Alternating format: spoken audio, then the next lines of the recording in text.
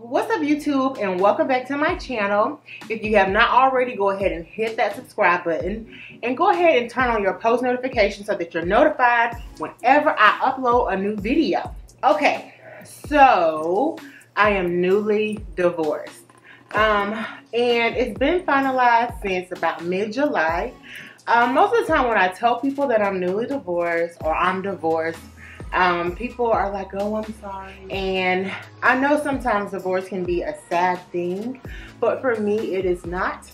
I feel like I have been emotionally divorced for 2.5 years. So the act of actually filing was like a moment to exhale or a moment that I felt relieved. So today, I'm going to give you guys 3 steps to give you a quantum leap from heartbreak to healing.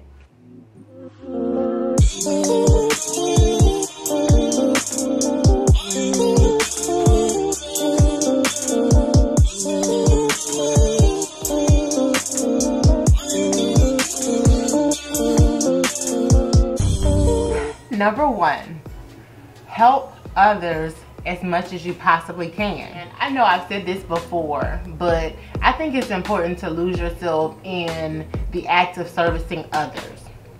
When I first started my YouTube channel, I didn't really have a goal in mind. I mean, my handle was family, fitness, and foolishness. Once my divorce was finalized and I felt alive again, I was happy, I felt like I was thriving, I revamped my entire channel because I wanted to create this platform to help others in a way that I couldn't necessarily help with the Facebook post, or that I couldn't necessarily help with just the Instagram post. I revamped this channel to create a space to where I can give tips and steps that I use in weight loss and healing and manifestations and affirmations, and the list will go on and on and on. I just wanted to help others as much as I can in any way that I possibly can. Number 2, go through it and not around it. If you are traveling from Shreveport, which is where I am, to California, you might want to find a whole bunch of shortcuts because that'll decrease the time that you're on the road. When you're trying to heal yourself from a situation, you don't want to take a whole lot of shortcuts. Allow yourself to feel the hurt. Allow yourself to feel betrayed. Allow yourself to feel every emotion that is attached to the breakup, the divorce, or whatever it is you're going through. Allow yourself to feel everything. Then you'll understand, okay, if it was not for that, I would not be experiencing this. See, I allowed to feel the hurt that I felt. And now that I'm happy and I feel alive again, I understand why that hurt was necessary. So allow yourself to go through every emotion that's attached to whatever it is you're going through.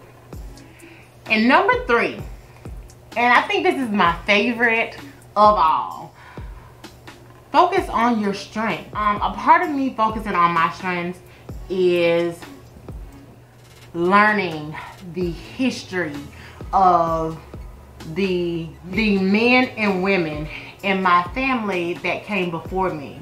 My sister and I have been kind of researching our ancestral line and just knowing the great strength of the women that I come from. Like, wow, you know, like you learn so many amazing things about your history when you kind of dig a little deep back to the 1800s. And it is just so amazing just looking at, like, I have a few pictures of great grandmothers that I've never met, and to learn the things that they did in their life, even, you know, back then, it is just amazing to me. So what your strengths are, find out where you come from, find out exactly who you are, because if it was not for them, you wouldn't even exist. So dig deep into your family history and understand what you are made of. I know like I come from a long line of women of strength and resilience. So that's why I'm like, oh, okay, this makes sense. You've been through this, you've been through this, you've been through this. That makes sense why you still smiling, why you still happy, why you still have joy in your heart, why you still want to help others, because this is what you were created of. So, and yeah, did that. Okay, so thank you guys so much for watching this video. Go ahead and give it a big thumbs up. You know you want to. No matter what stage you're in the process, because regardless of whether it's a relationship, a marriage, even if it's a partnership or a business partnership, we are in some phase of whether it's heartbreak or healing. Own where you are, and allow yourself to go through that process. And if you are in the heartbreak stage of whatever it is, know that healing is just a moment away. It's just you deciding, okay, I'm ready to go through my healing stage, okay? And go through it.